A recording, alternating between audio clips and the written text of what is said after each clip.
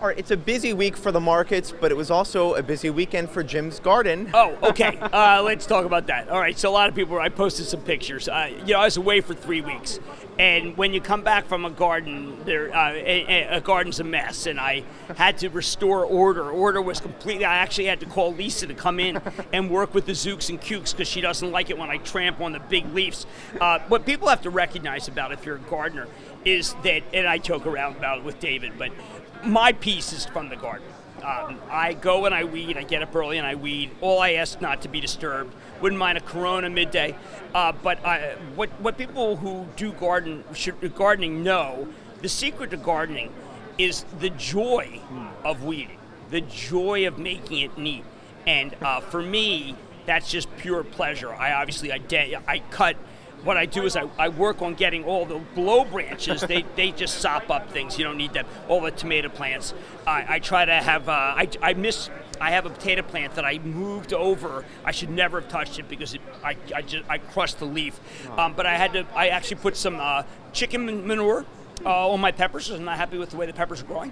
I have a whole box that I didn't even show of some strawberry blight that is just driving me nuts. I have to rip out my strawberries. I did, because of the 3-week lag, did not get the lettuce in time, which was a major problem because I love the lettuce.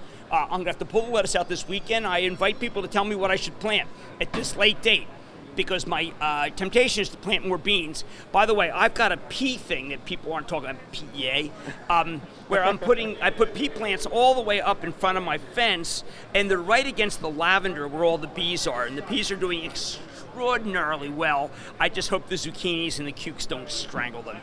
Zucchinis and cukes can strangle any plant. We love the lavender picture on Twitter. Well, bees are important, and to get bees, you need something that drives them. For new gardeners out there, lavender is a certain thing. I know people say I should get a hive. The kids won't let me get a hive. But lavender puts you on the flight path.